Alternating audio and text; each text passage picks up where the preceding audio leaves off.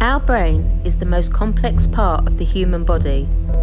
The seat of our intelligence, interpreter of the senses, initiator of body movements, and controller of behaviour, with the core areas of our explicit memory included in the hippocampus, neocortex, and the amygdala.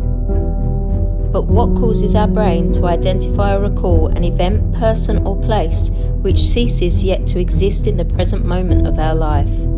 This common phenomenon is called déjà vu.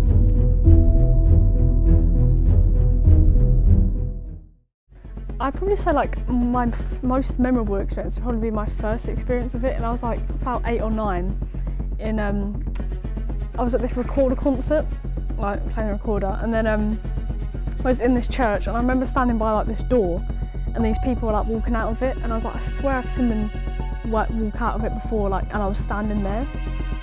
The difficulty regarding this study arises from the problem that there is no reliable way to purposefully create déjà vu.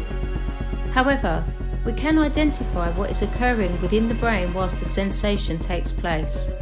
It's kind of hard to describe, I guess when I was a kid, I'd go to bed at night and I'd have these dreams about what I was doing at school and all these lessons I'd do, which hadn't happened, but I'd go to school the next day and it's almost like day one. I would be sitting there in whatever class and this teacher is, repeating these questions to me, and it's like I already know the answer. It's like I've been here before, and it's like impossible to describe as a kid, because you're like, how do you explain this? How has that happened? It doesn't make sense. Studies argue that during déjà vu, a disconnection occurs within the deep structures of the brain between the conscious and unconscious processes. The signal which is being sent to the occipital lobe, the area of the brain responsible for the visual cortex, become temporarily out of sync, and thus we believe we have witnessed a moment familiar with us.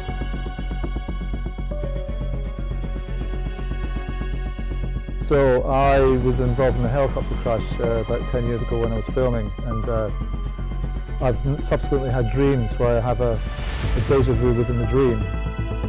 I'm actually in the dream thinking I'm about to have a helicopter crash, but I'm not. But then in reality, within the dream, I then have the helicopter crash for real. So it's a déjà vu within a déjà vu.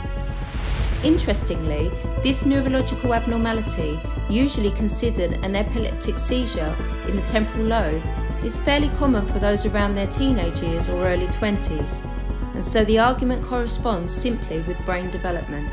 But does this give way to theories such as alternate and parallel universes, or memories from a previous life? Quite frankly, we will never know.